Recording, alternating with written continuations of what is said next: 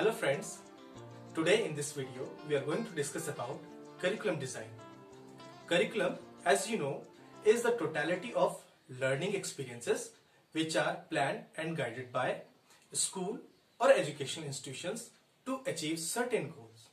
And to achieve these goals, curriculum has to be perfectly designed. Therefore, curriculum design is purposeful and way forward systematic organization of curriculum for a particular class.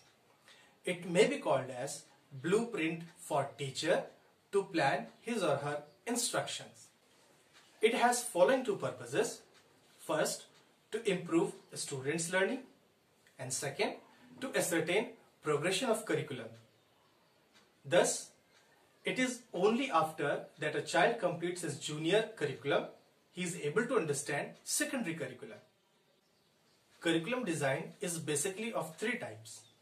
First, subject-centered or commonly called as traditional curriculum design. Second, learner-centered. And third, problem or activity-centered design. Now let's discuss about subject-centered design or commonly called as traditional design. Subject-centered design, as the name itself suggests, that it is centered around subject and not the individual or learner. It ignores individuals' motivations, interests, aspirations and needs. It is solely focused on providing tidbits of knowledge to the students.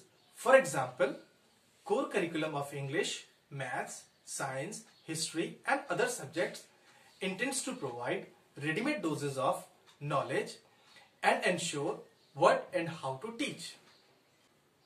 It has following characteristics. It is based on subject specific and fixed like watertight compartments. It focuses knowledge enhancement and memorization of the content. It is oldest and of course the traditional and most familiar to all teachers, students and parents. It is not able to meet individual needs, interests and motivations and goals. It promotes lectures, instructions, question answers and classroom discussions. It does not permit freedom to students in their choice except elective courses or papers. It emphasizes knowledge, facts, ideas and skill acquisition. And finally, it is easy to develop and deliver. Well, this was all about subject-centered design, and in our coming video, we are going to discuss about learner-centered design. Thank you so much for watching this video.